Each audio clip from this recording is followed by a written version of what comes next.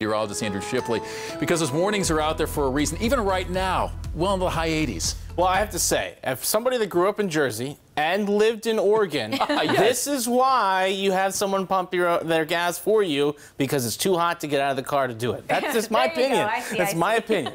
But it is still pretty hot out there, even at this hour, at 90 degrees Naples, 89 in Fort Myers, 86 there in Cape Coral, and with the humidity still feeling like the triple digits on Sanibel, Fort Myers, as well as in Naples at this time. Even Punta Gorda, 103 at this time. But let's take a look in Bokeelia here tonight. Pretty quiet, at least, out there. But you notice those leaves on the palm tree there really not moving a whole lot.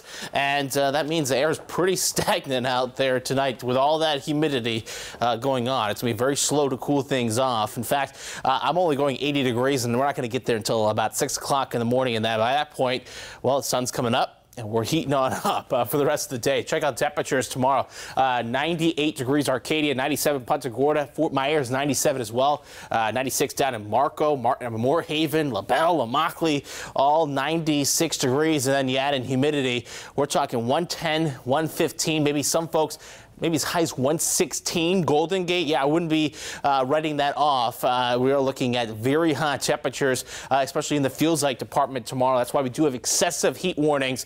Collier, Hendry, Glades County, heat advisories. Lee County, Charlotte, DeSoto, Sarasota County, all of this till 7 o'clock tomorrow evening, and could get extended even further than that. As for sky conditions, well, we're looking at plenty of sunshine in the morning. That doesn't help us in the heat department, but what might, well, maybe it's a few showers. Unfortunately, if you're not in Collier County, we're not going to see as much of that wider spread stuff. I think a little bit better chance Collier County, inland Hendry County for you as you get towards the afternoon. The further north you get and towards the coastline, the less chance you're going to see much in terms of the rainfall. And then you see already 6 o'clock, it tapers on off pretty much for the rest of the night. Now, there is a little bit better chance of some rain showers on Wednesday, jumps to 70%. But we're pretty much going to be seeing that fluctuate in about 40–50% through the end of the week, and then better rain chances heading in towards the weekend there for you. But still keeping that humidity up right around an average of about 109, 110 degrees each and every day. So don't be surprised